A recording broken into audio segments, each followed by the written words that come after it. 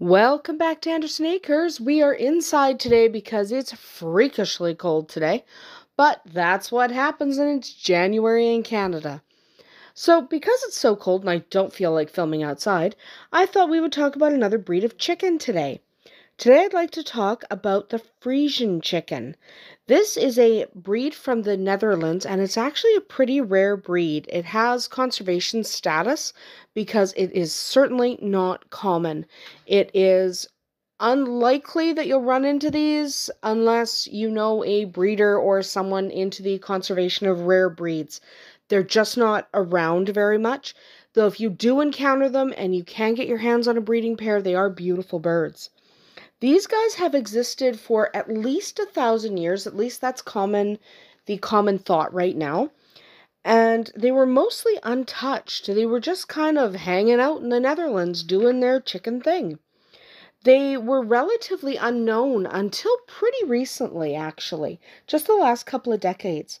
Like I said, they are really rare in most areas, including the Netherlands. Even in the Netherlands, they're not super common, though they are a little more common in the Netherlands than they are anywhere else, just because that's where the breed came from.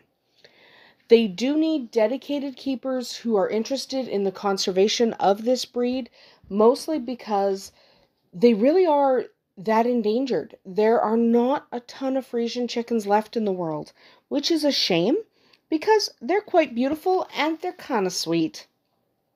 Now, these are a smaller breed. They do have a bantam variant, so a Friesian chicken that's a little bit smaller than the regular, but even the standard Friesian isn't very big. So they're not a large bird. They're not really a meaty bird.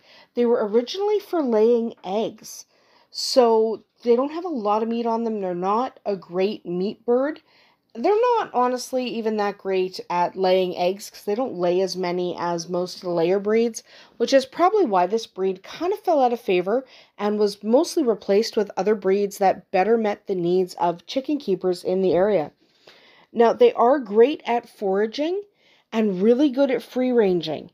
And this is just something that's kind of been bred into them, mostly because they were required to find most of their own food to survive when they were developing in the Netherlands.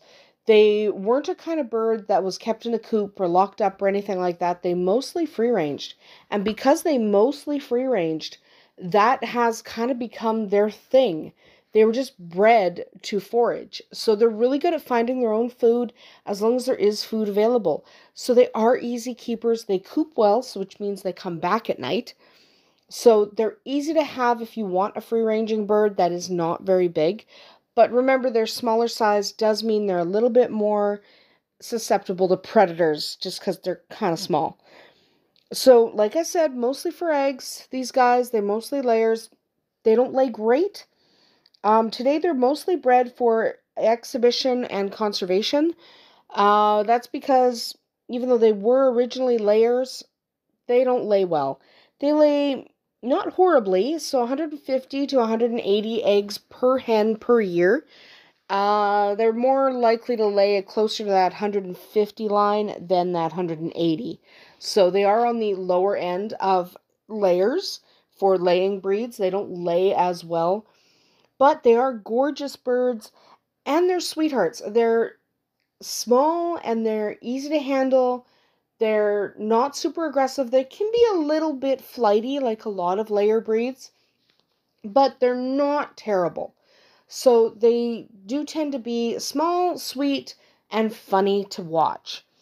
Now, they do come in three primary colors: a gold penciled, a silver penciled, and a chamois penciled. Um, there are other variants. There are lemons. There are other variants, but those three colors are the three primary colors. You will mostly find the gold penciled.